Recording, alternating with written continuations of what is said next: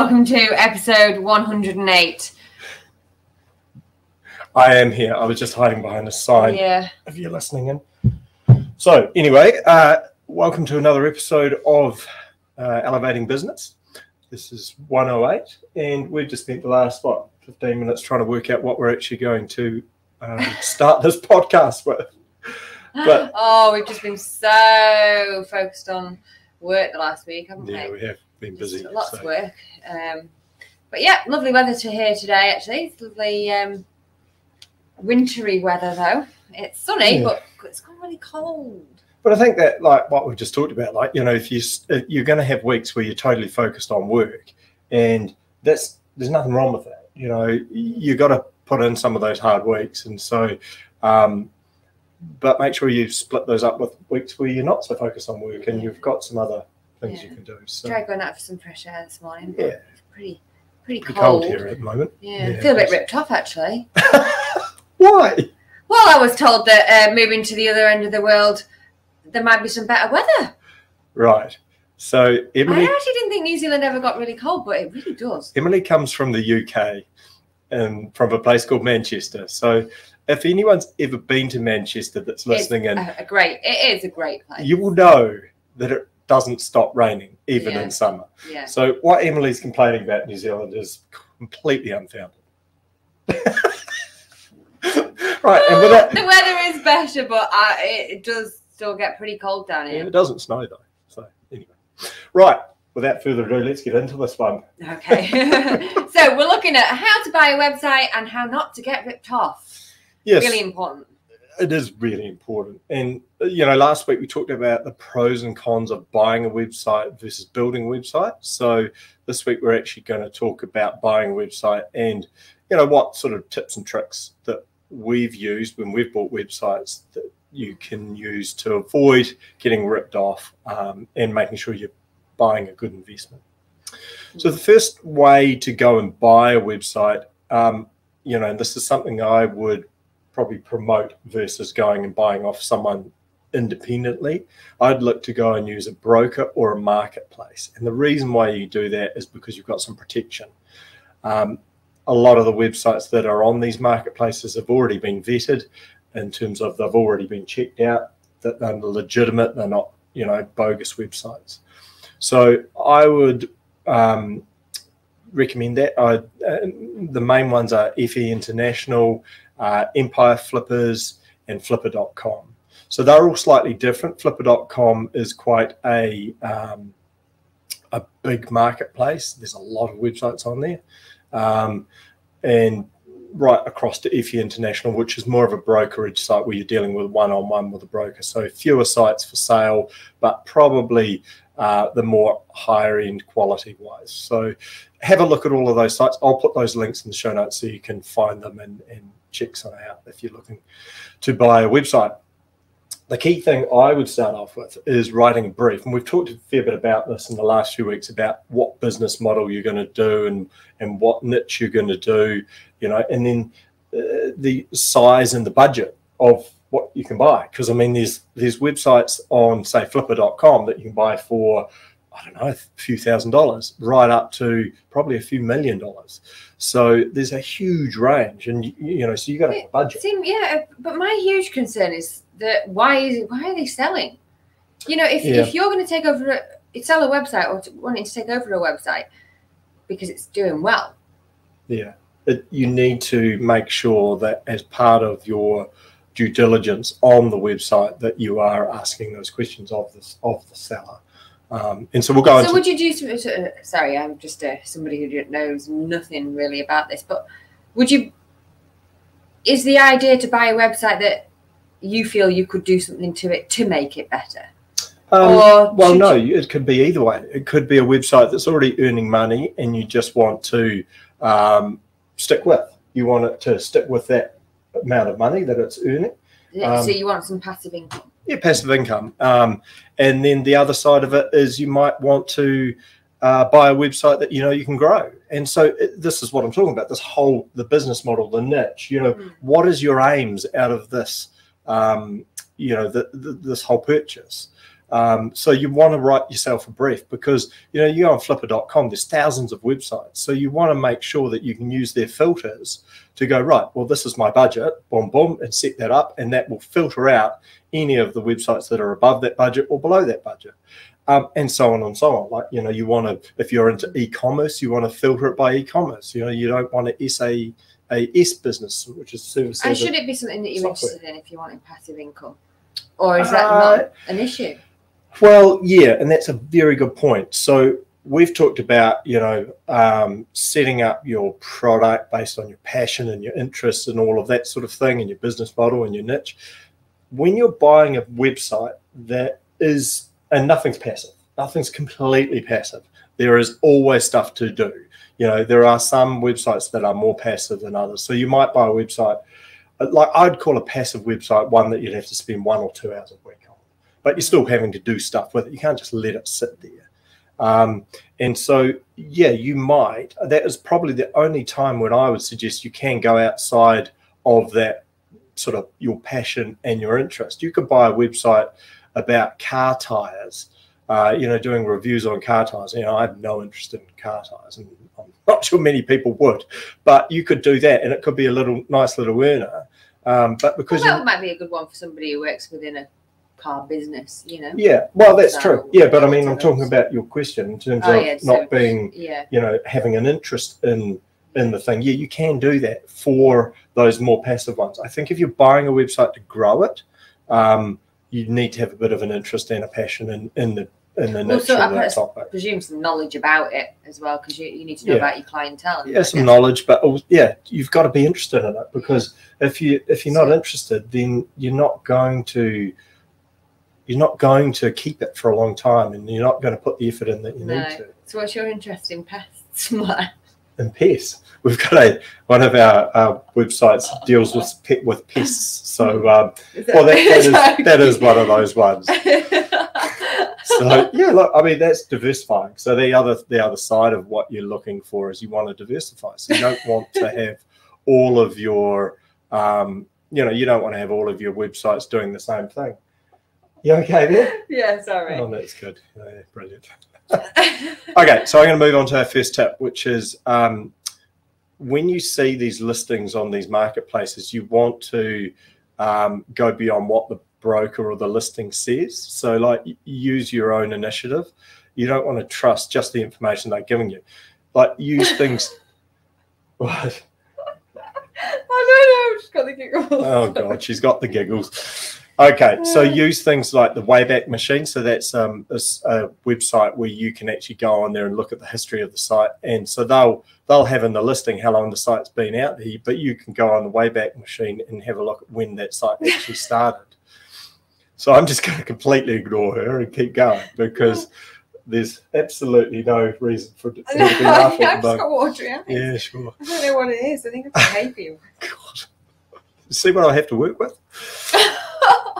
So the other thing you can do when you look at things like the Wayback Machine is, for example, like you talked about, why is the person selling the business? Yeah. Well, one way that I always do is go onto their social media. You find out who the owner is, find out what their social media accounts are, and have a bit of a troll. You never know what you might actually find in there that you just go, oh, actually, I don't this doesn't fit with what the person's saying that they do or that they are or whatever, and that's a huge advantage in this day and age, isn't it? Instagram, everyone's on Instagram, everyone's on Facebook, everyone's on all these sites. So same with employers and stuff, Yeah, they do that. So careful about what you put out there. If you're going for a job, employers will look at all your social media. So do the same thing with a website. Exactly. There's a huge reference out there just to get to a vibe about something or someone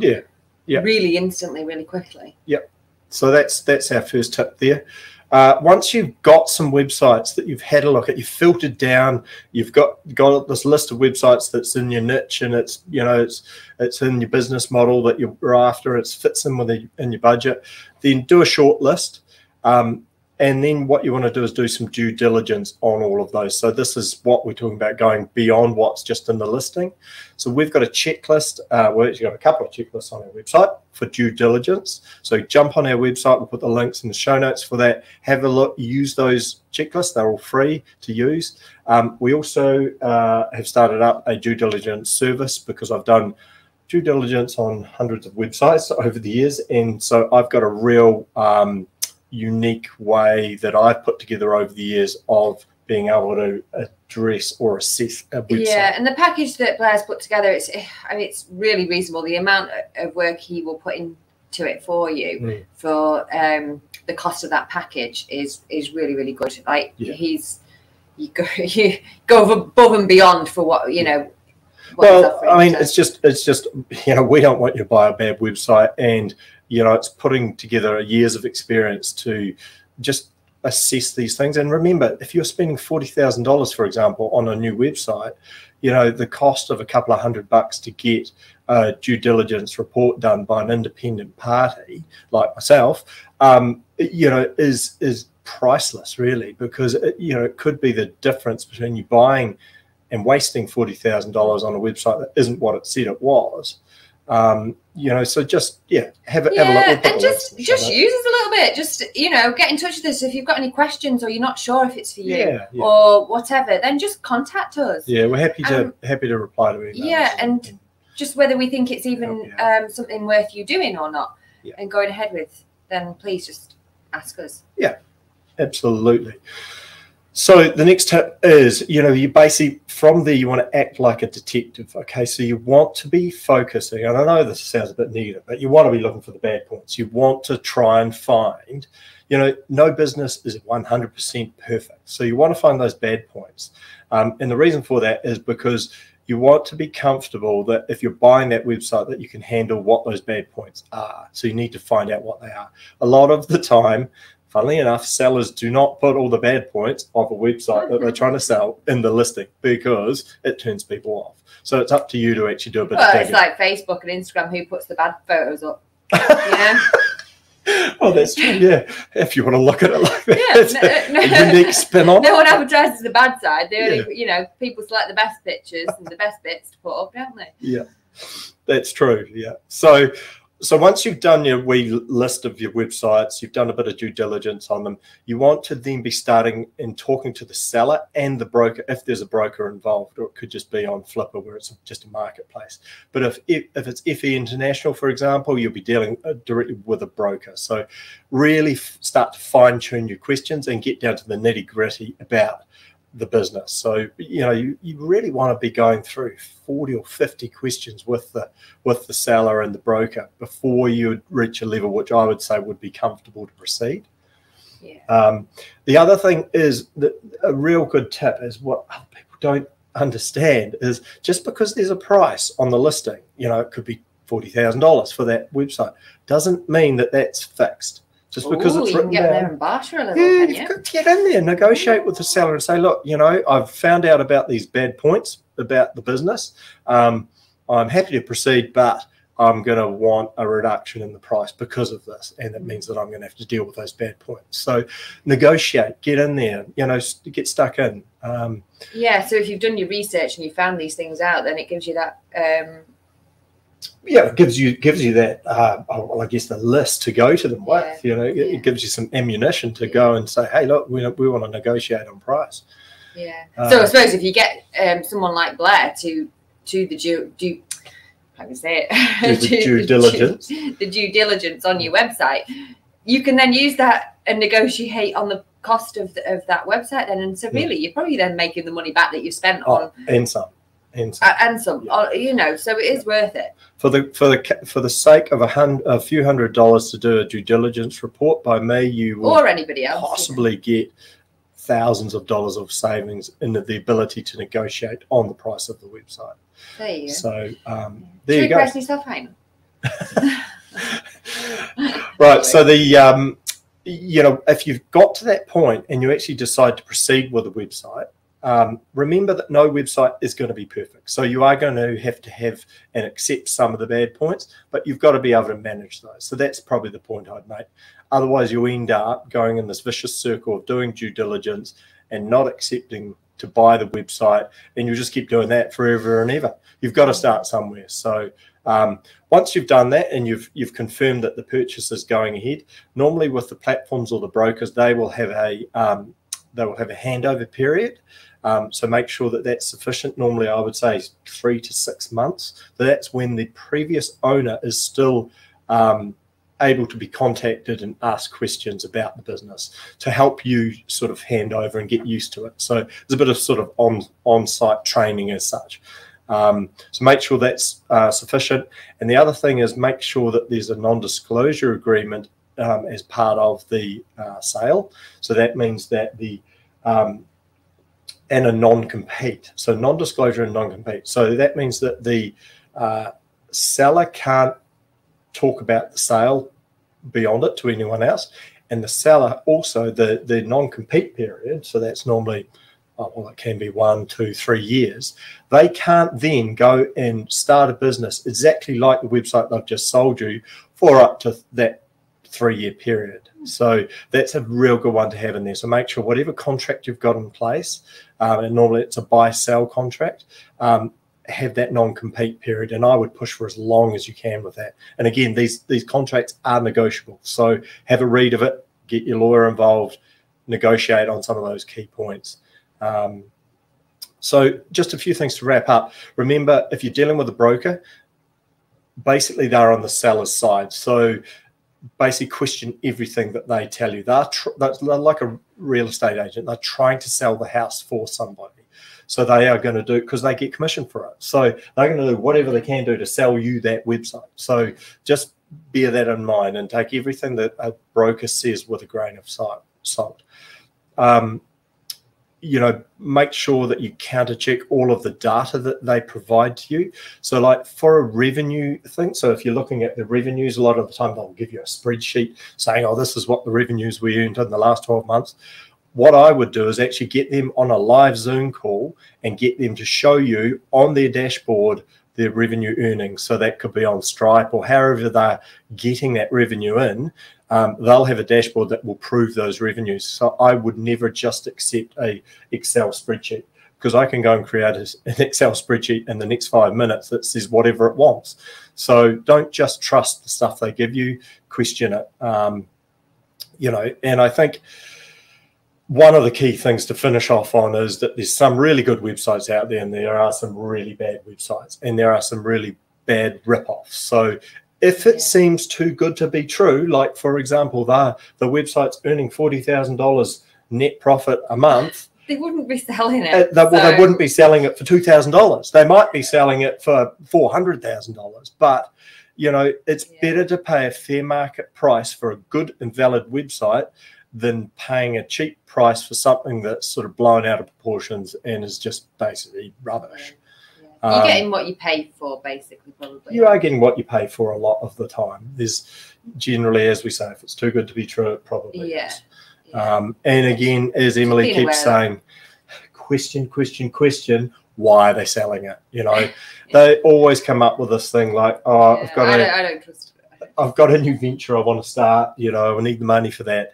I would dig deeper. I would find out what the new venture is. You're generally, when you're negotiating with these things, you're in a non-disclosure agreement with them, so you won't go talking about their business, and they won't go talking about yours. So get stuck in, find out why they're selling. That's the key thing. Yeah.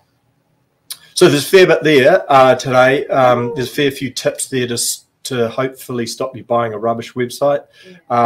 If you have chosen this route to buy a website rather than build one, good on you. Get stuck into the platforms that are out there, the flipper.coms, etc. It's quite fun actually sitting down and working your way through and finding websites, and quite exciting really. So again, as Emily said, we're available if you want to have a chat about anything with buying a website. Yeah, any questions, just get in touch. Yep. So if you like this video, give us a thumbs up or make a comment in the under the video, and remember to subscribe to our YouTube channel if you want to see more of these podcast videos. But as of now, that is episode 108, and we'll look forward to seeing you in the next one. Bye. See you guys.